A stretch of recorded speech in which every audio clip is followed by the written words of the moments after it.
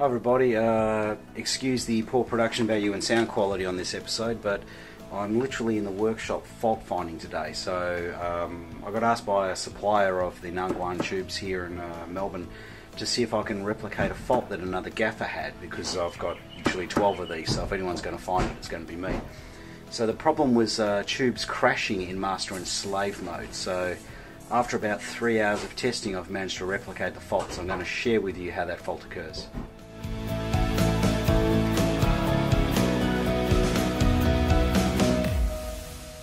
Okay, to help illustrate and explain the situation, these ones are the slaves. Now, running individually, I've got them set to white light.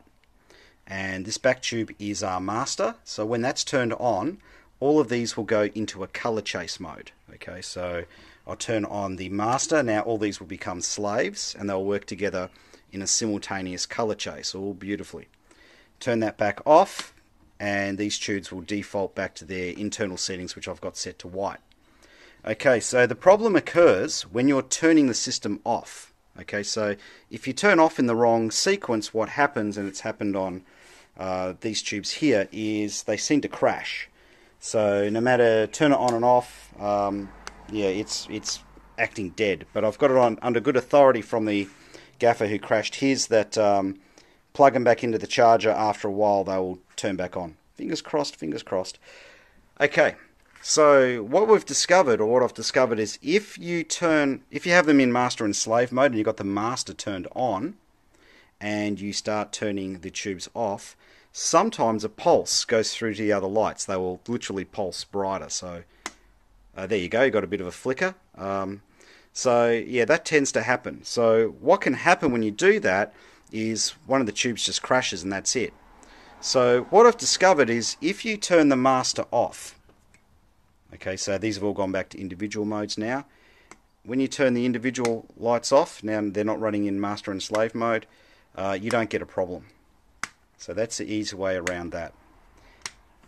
Okay, so the problem's not really a huge issue once you know about it.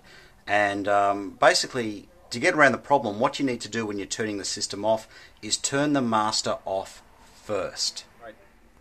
Okay, so that's pretty straightforward. Now let's get into another fault that I found.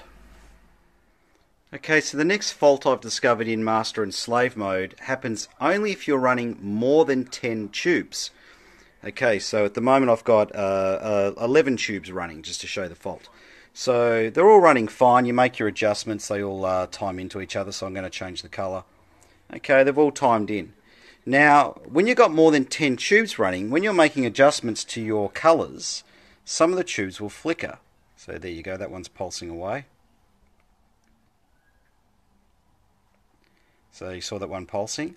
Now, just to illustrate, I'll do that with 10 tubes. So I've turned off number 11, so no pulsing's going on.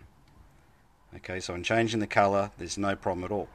So that's only something that happens if you're making changes. If you're not making changes, that doesn't happen, and it only happens if you're running more than 10 tubes. So where that could be a problem is, say you're running a RGB color chase. Okay, so all the tubes are running perfectly fine at the moment, all synced into each other. Okay, nothing's flickering, everything's looking beautiful. Let's turn on tube number 11 and see what happens in the equation. Now some of them are flickering when the color changes happen.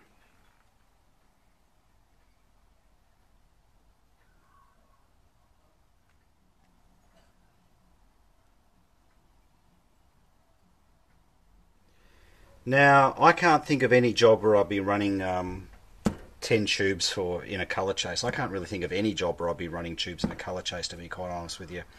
Colour chase is not something we tend to do in film and television because it gives you continuity problems when you're doing your editing. So I don't think that's ever going to be a problem for me. The next one I'm going to show is a problem I discovered last week with these tubes. And it's a handy thing to know, and if I hadn't have done a period drama that required a candlelit scene, I never would have come across this fault.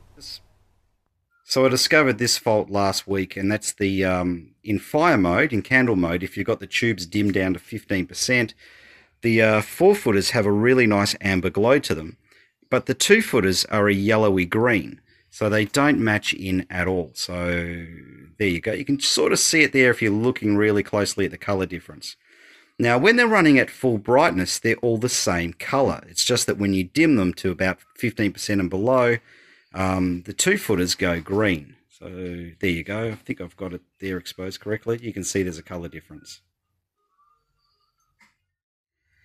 Okay, so that's pretty much the day come to a close. Once again, I've had a day off and I've achieved nothing that I set out to do. So I didn't anticipate this morning that I'd be spending 3 to 4 hours in my workshop fault finding and testing lights. So there you go.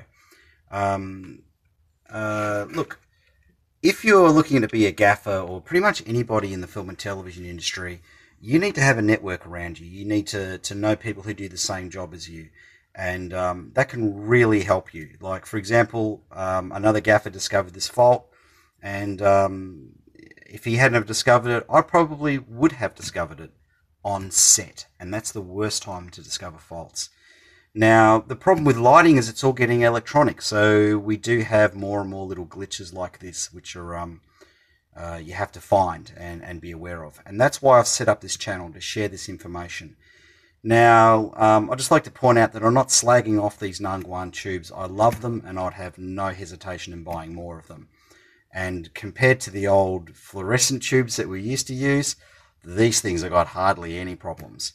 And look, compared to other tubes that are out there that cost twice as much, these tubes are great.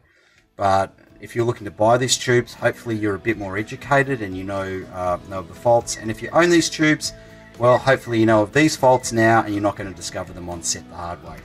I'm Andrew Locke. See you on the next episode of Gaffer Gear, which will hopefully have some better production value.